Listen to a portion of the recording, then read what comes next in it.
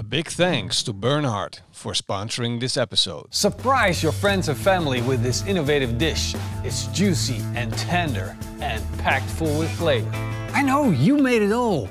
Pulled pork, ribs, all the good barbecue stuff. And now you're doing it over and over again, and your friends and family are trying to say like, I hope he doesn't show up with these ribs again. Not that they're not good, but every time they come to your house, they get your ribs. And sometimes they want something new, something different, something innovating. And that's what this is. Yes, it's a heap of pork meat.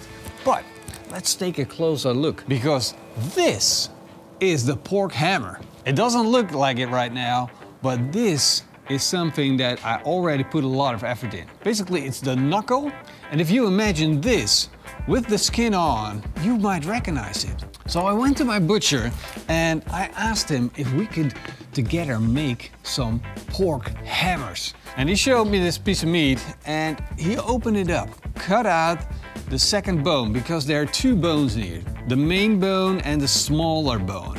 And it was sitting inside here and he cut it open, and then I ended up with this. And I said, well, yeah, that's a bit easy. Of course, you can lay this up with flavor, tie it up again, and then you'll end up with the beef hammer again. But you still have this weird part of the bone. So I did two things to change it. Step one is I cut the top part off. So we end up with this beautiful sawed bone. And then I asked the butcher to take out that second bone, which sits in there. So that came out, and all we have is our main bone and the meat. And that's our pork hammer. Now let's start cooking. These are big hunks of meat, so I want to start by putting on a lot of flavor. For that, I'm going to use my Pitmaster X classic barbecue rub recipe. I put a link to the recipe down below in the video description.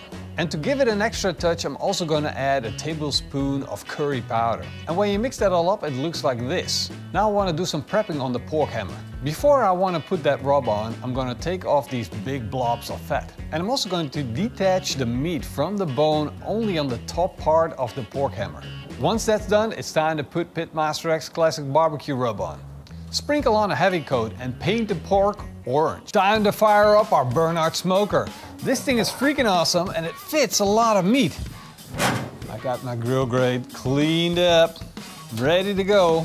And now all I need to do is load it up with these pellets. I'm going to use some strong hickory pellets. This is going to give me a lot of flavor on these pork hammers. Look at these beauties, so gorgeous.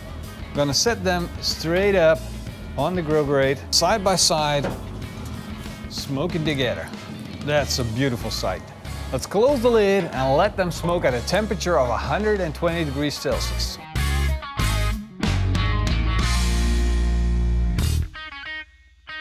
Now I'm going to show you how to make my sweet apple barbecue sauce. I already made this for you when we smoked the pork tenderloins, but it's so easy to do. Because all you need is a cup of ketchup, a quarter cup of apple juice, a tablespoon of Worcester sauce, half a tablespoon of fresh ground black pepper, a tablespoon of Pitmaster X's classic barbecue rub that we just made, a tablespoon of honey, and 3 tablespoons of cane sugar.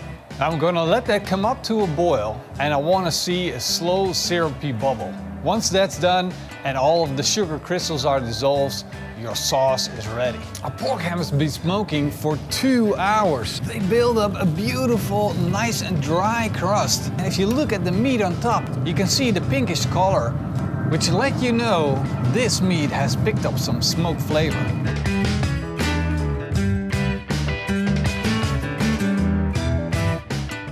Now it's time to pack these beauties up. So I'm taking some butcher's paper, adding some butter, 2 tablespoons of our homemade Pitmaster X sweet apple barbecue sauce, and then I'm going to wrap it up and tie it up and place them back on the Bernhard smoker. The pork hammers have been on for 3 hours, and then they hit a core temperature of 92 degrees Celsius. And then I turned off the smoker and let them sit, and now they're around 70 degrees Celsius, which is a more reasonable temperature to eat them. And now we're going to take it out of the package. I'm so curious to see what it looks like. And imagine putting this on a plate like this, like a package, like a present. And then unboxing it at the table to find your own pork hammer package. Wow, this thing looks absolutely amazing. So many different colors. Pink from the smoke, we got that dark brown from the caramelization. And this screams at me, eat me. I'm just getting that amazing smell from sweet pork. It's just, woo. And of course, we got the bone sticking out. Oh, look at that. Dripping with juices. Well, that is insane. And by cooking it to a temperature of 92 degrees Celsius, it's almost like it's a brisket type of texture, but oh, look at the pull away from the bone. Clean off that bone. And that's part of the resting process. It becomes so tender, so clean, and look at this. Well, I can't fully shred it up because then I would have to go to 92 degrees Celsius. Then you would have pulled pork, but oh boy, this is tender. Juices running all over this thing, packed full with flavor. Absolutely gorgeous. And this isn't even the best part. This is one of the inner parts. The best part is on the outside, here on the crust.